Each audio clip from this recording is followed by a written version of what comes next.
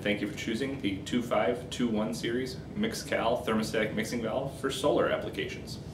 This quick installation tip video is meant to give you a general overview of what you need to know to get started with the installation of your mixing valve.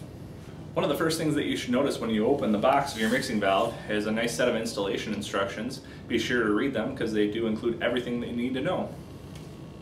So after you've read the instructions, you'll find the rest of the components that are inside the box. That includes the mixing valve body itself, as well as your tail pieces with your union nuts, your set of check valves with the O-rings, the stainless steel screens that hold the check valves in place, and your 3 sealing washers that go between the body and the tail pieces.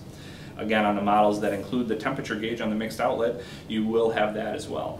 The 2521 series is made of low lead brass and is designed to be used in solar thermal applications that are producing domestic hot water. It has a high temperature rating of 212 degrees Fahrenheit and can continuously function at high temperatures found in a solar thermal application. This unit is a point of distribution mixing valve and complies with the ASSE 1017 standard. It is available in 1/2, 3/4, and 1-inch sweat connections and includes a set of check valves for the hot inlet and cold inlet. You also have the option of a mixed outlet temperature gauge as well. Before you install a mixing valve into your system, be sure that the piping and system is clear of any debris that could foul up the mixing valve. This mixing valve also has no rules when it comes to orientation, so that means that it can be installed in the position where the knob is upright, on its side, or upside down.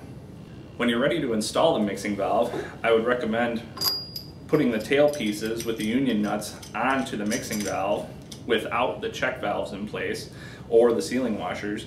This allows you to get the measurements for where you need to cut your piping to the appropriate length. Then once you've cut your piping, you can remove the tail pieces again and sweat all the tail pieces in place. After you've completed the sweating of the tail pieces, at that point then you can install your check valves and your sealing washers. When you go to install the check valves, you remember you're going to have one on the hot inlet and one on the cold inlet of the mixing valve assembly. Inside the box you're going to have your check valves, and you're going to have an O-ring for each check valve. That O-ring is going to slide right over the brass end of the check valve assembly. And then on the hot and cold inlet, you're going to be able to just push that guy right in place. Again, I want to reiterate that you want to make sure that the tail pieces have had a chance to cool down after you've soldered them, and you don't want to put them in there while it's hot because you will melt the check valves. So after you've got the check valve in, you can install the stainless steel screen. This screen is really meant to hold the check valve in place while it's inside the tail piece, and then you can install your sealing washer in there. From there, you can go ahead and install the tail piece, or install the mixing valve body onto the tail piece and tighten it down with a wrench, and you're all set. So now that you've got the mixing valve assembled onto the hot and cold inlet tail pieces, you're going to connect the mixed outlet tail piece. Again, you're going to have a sealing washer in there for that mixed outlet tail piece, and then you're just going to thread it right onto the bottom of the mixing valve.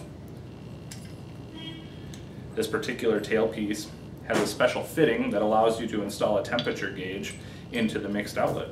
So now that you've got your mixing valve installed and all the union nuts tightened down with a wrench, you're going to want to put the system into operation. You're going to open your hot and cold inlets to the mixing valve, or turn the water on to the whole facility in general. At that point, you can open up one of your hot fixtures out in your system somewhere, and on the top of the mixing valve you're going to have a yellow knob, and that's going to be how you adjust your temperature.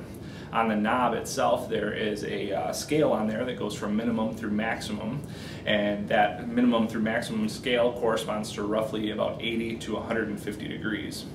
And in the case of domestic hot water, we would recommend that you go no higher than 120 degrees Fahrenheit to reduce the risk of scalding. So you've got your mixed outlet temperature set now, and you've checked it with a thermometer at your fixtures. A useful feature of the mixing valve here is that you can actually lock the cap in place to prevent tinkering by a curious homeowner or a child. At this point, if you wanted to do that, you can remove a screw that's in the very top of the knob. It's just a small Phillips head screw, and you can remove it. At this point, the knob actually slides directly up off of the mixing valve assembly. Inside here you'll notice a nice slot in the plastic, and that allows you to actually slide it right over this index point, and that allows you to lock the knob in place so it cannot be turned anymore. When you do that, You just put the screw back in on the top that you took out previously, and you're all set. I hope you found these tips useful. If you have any further questions, be sure to contact your wholesaler, your rep, or us directly. And thanks for watching.